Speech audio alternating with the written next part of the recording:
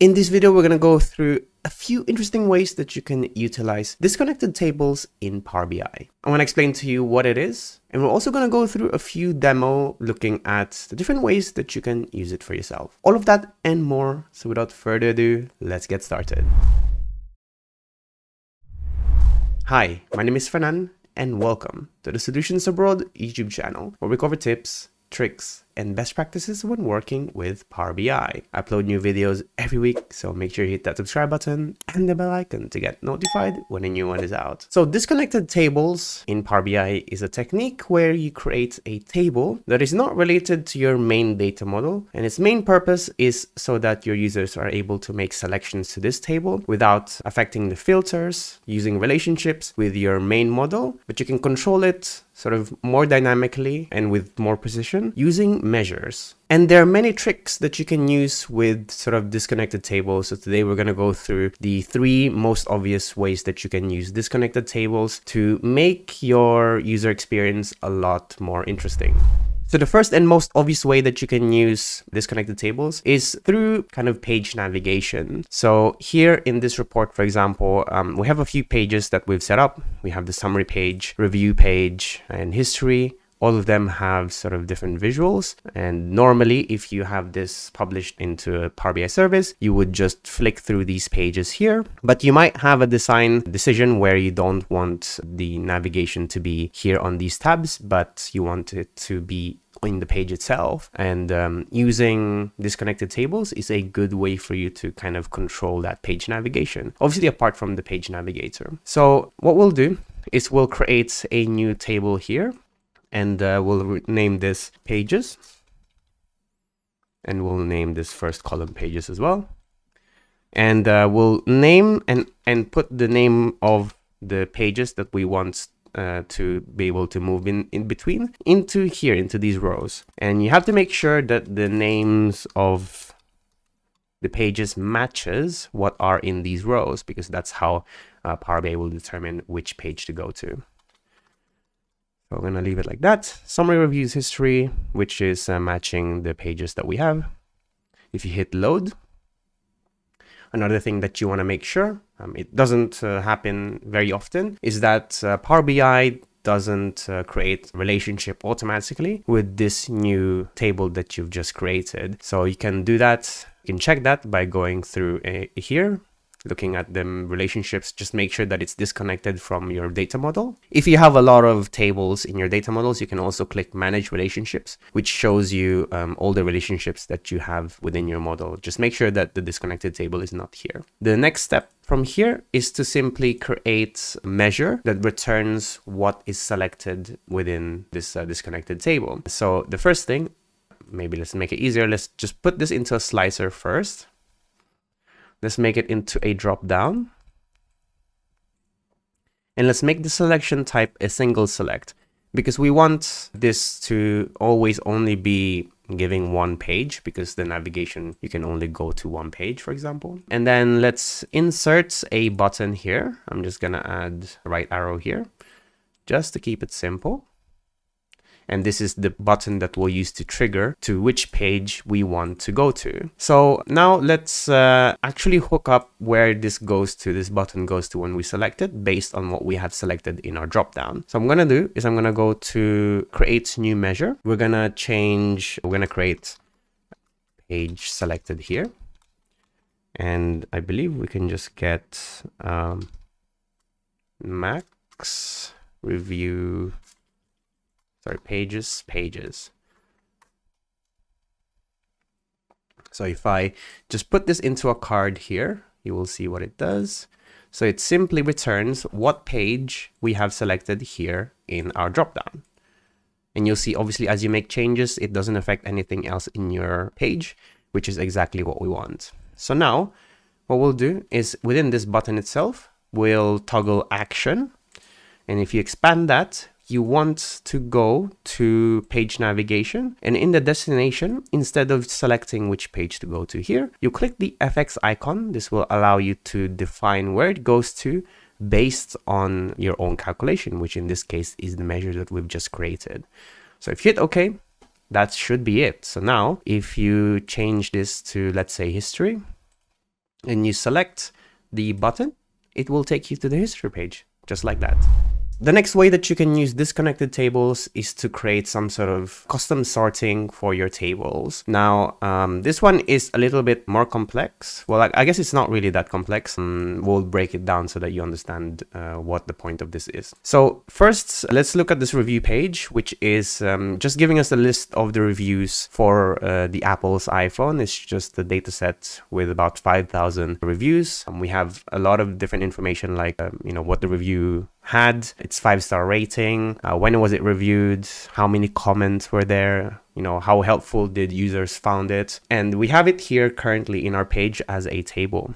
And normally, if you would want to sort this table, let's say by the earliest, you would simply go and sort it by selecting the columns. So you'll see this is the earliest review. And then if you click it again, it will show you what the latest review is. If you wanted to get the one that's most discussed with total comments here, you just sort it descending like this, and then etc, etc. Now this is cool, and you don't really need to implement anything if you're using this feature because it's already built into the table visual in Power BI reports. But what would make this experience much easier or much more convenient for users is if they have the ability to just simply select to see what is most discussed or what is the most recent, which is quite common. Let's say if you've ever browsed for reviews in Amazon, this is how it's built. So you can use disconnected tables in Power BI to do the same thing.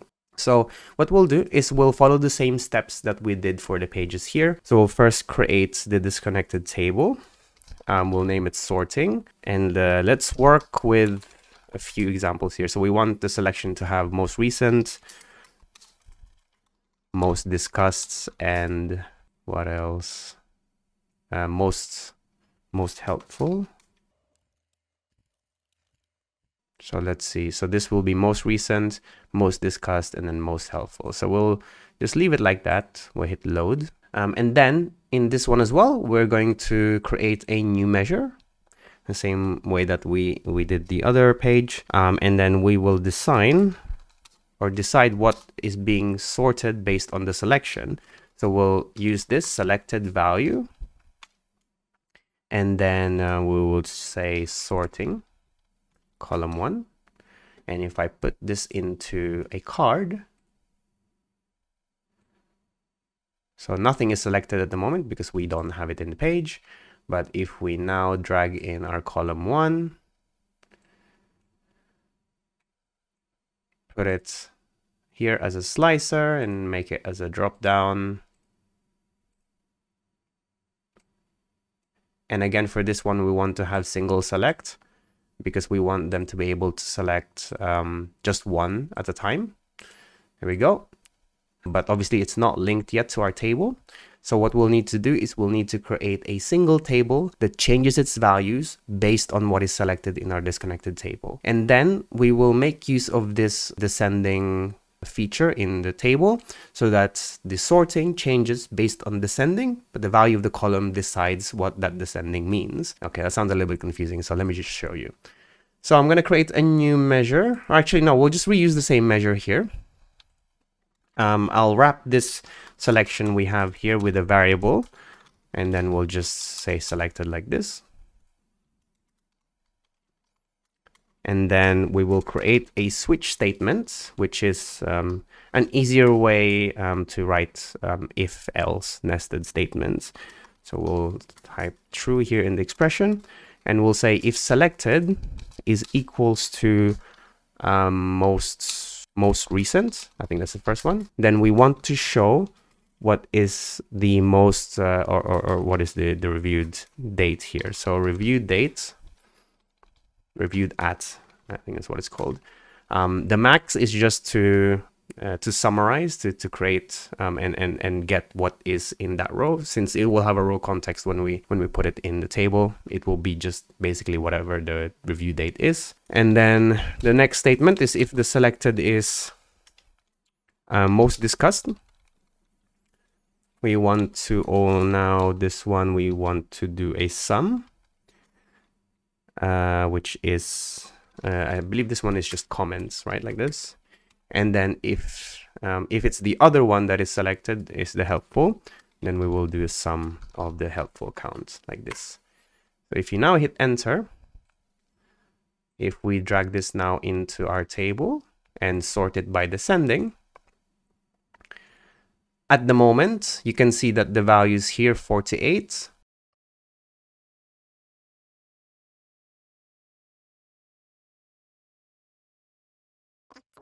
So now, if you look at the new column that we've just added, this is a measure, and I just had to update the calculation just to use max because we don't really want to sum it up. We just want to get whatever the value is on those rows. You will see that as I make different selections, for example, most helpful is what's selected here. That matches the value in our helpful count. But if I select most discussed, it will show you reviews with the highest comments, and most recent, obviously, it just sorts this by descending based on the reviewed at dates. So this way, you don't really need to rely on these individual columns to sort your table. You just need to rely to this in this one column, which changes its values dynamically based on the value selected in the disconnected table. So the next trick is a way to filter your tables using certain keywords or key phrases, but you might not have sort of individual columns for them. So for example, I'm just gonna remove this one. Well, actually, no, I'll just duplicate it so that we can have a different page for this one. And I'm gonna remove this sorting as well, and we'll add the review text here. So as you can see here, we have a free text review for that review. We have the title as well, and you might, let's say as a user, want to know what did people say. I want to see comments or reviews that mention battery life or display, just so that I can have an idea of sort of how do people perceive these different features. And we can add a drop-down filter for that. But the thing is, because this is a free text, we kind of just want to search that keyword within these texts. And a way to do that is by using disconnected tables.